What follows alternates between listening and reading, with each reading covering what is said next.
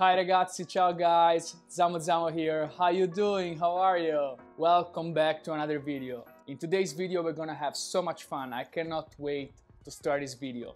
In today's video we're gonna talk about what is best buying vintage. We're always getting bombarded by like messages and discounts and emails and sample sales, but there is certain things which I think are better bought vintage. So I'm just gonna guide you through it so that you can shop in a smarter way and get the best value for your buck, have fun and get like, you know, some nice addition of your closet if you want to for this fall and winter. By the way, every week we drop a video, we have a coffee together, join the Zamo channel, you know, we call it the Spaghetti Army. It's fun, so don't forget to like, follow and subscribe. Let's get a coffee, let's get a water and let's get into it. Let's start with footwear. There is always a lot of footwear options, but I think that it's better to go vintage in two cases. Overall, as a material, I think it makes sense to go vintage if you're talking about leather shoes. Leather shoes are high quality, they're easy to resole, they're easy to clean, especially if you go on the higher expensive end. Really makes sense to look at second-hand options. I am thinking about a few models. First of all, I'm really into like the Timberland 3-eye shoe. I really like how you have like this kind of winter sole to them and you can really find them in thrift shops for like 40 euros, 50 euros. And trust me, the quality of those from like the 90s, the 2000s is way better than modern one. So don't forget about that. Same thing can be said, of course, for example, for the Paraboot Michaels. I got myself a pair of Paraboot Michaels and I got them on vintage second hand, only 120 euros instead of 500. If it's luxury, you know, you can clean them, you can resole them. Really makes sense in my opinion. And otherwise, I think that kind of conversation about leather also makes sense if you're talking boots, especially for example if you're talking a high quality boot like Tenor. I really like their utility, climbing, hiking, you could do anything, survival boots. I think that in The Last of Us they're actually wearing those boots. Dunner boots, for example, is something I'm getting more into. And same thing can be said about the omnipresent Our Legacy Camion boots that I'm wearing today. I also got them second hand. I say second hand, you know, but they could be in amazing quality. They can be somebody who just wore them twice. So again, keep your eyes peeled. Those were my footwear recommendations. So high quality leather products, always keep your eyes open, can be more designer. There's so many brands, but this I think it's really great worth, yes. If we're talking about trousers, as we always know, you should always start your fit with your shoes and with your pants. That's the best part. So if we're talking pants, I have three options which I think are really worth it. First of all is vintage Levi's. Levi's in their like 1990s changed the sizing of their pockets, especially for the 501s, and they started introducing also elastic membranes and fibers in their pants. If you're looking at the Levi's pants, go vintage, especially my favorite model, which is the Levi's 615. It's a bit of a higher raise model with orange tab from the 1990s.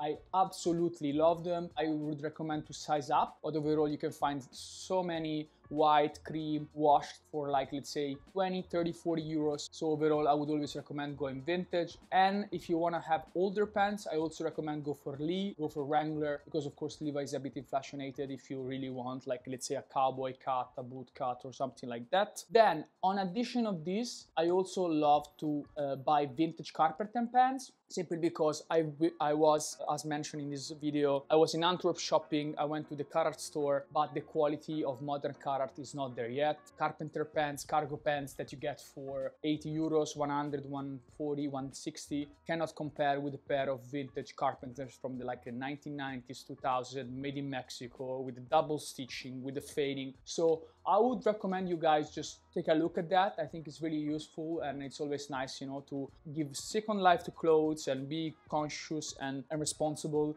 And same thing goes also for cargos. Cargos, I would recommend you guys check like military surplus store. They're very nice, they're very practical. You have pockets, you have utility. So check those for the pants. By the way guys, this video is sponsored by BLACKTAILOR. They were so nice to send over some garments for the new collection for me to review. If you like anything of their items, just you can use the discount code down here for 10% off. I've been collaborating with them for a few times, and again, it's always good quality, simple pieces, which I think are gonna be great for autumn. I really like how they use cotton and how they use nylon, and I'm just gonna go guide you through a few items that I've been ordering from the collection. The first one is the light canvas biker jacket. As you can see, like brown with this nice bicolor. This is from like their canvas, wash canvas collection who has just dropped. I really like it. It's really nice for layering. I really like this rust color, and I think can be worked a lot with basic tonal colors. I also love the layered zip up jacket in this kind of creamish color. I think can be really playful and it can be worn as a set. I also had the black one and I absolutely love it. I know how cropped and designer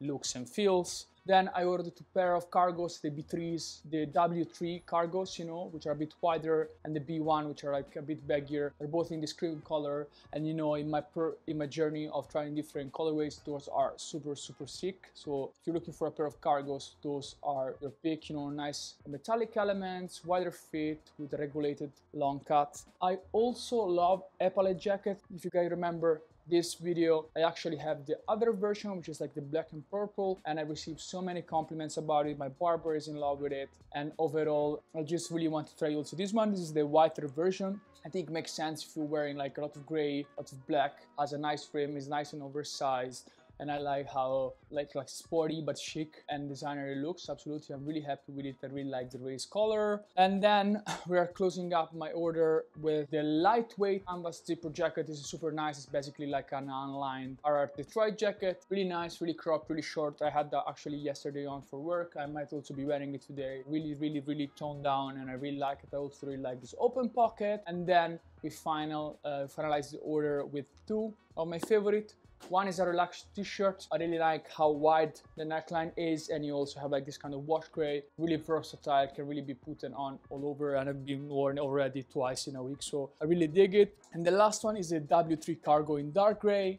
As I mentioned before on the channel, I really like dark gray, so I really am curious to see how these are gonna play out in my outfit, and I'm really happy. So overall, go check BLACKTAILOR out. It's always nice and cool. Thank you, BLACKTAILOR, for sponsoring the channel, and thank you for providing me with some goods. Don't forget to use the discount code. Thanks. So instead, for what regards top, I have a couple of recommendations for shirts and for sweatshirts. If you're talking shirt, there's nothing like vintage Ralph Lauren Oxford shirts, or anyways overshirts. Thick, made in America, made in Mexico, a bit oversized, a bit longer. Quality is absolutely top notch, so I would absolutely recommend you go check those out. Every secondhand store has those. You can find them on Vinted, on secondhand platform, but I've always been so stunned by the quality and the thickness of the cotton, which, you know, of course with age has gotten thicker. So that for oversized shirts, overshorts, whatever you want to call them, is a natural fiber, breathes better, and it's absolutely a must for autumn winter, you know, just spending 20 euros, 30 euros on them. So go check out Ralph Lauren. Of course it's obvious, but don't get lost in the sauce, you know, of the modern stuff, which is not up to quality. And of course I'm talking Ralph Lauren, but probably you're gonna be happy also with some Lacoste products,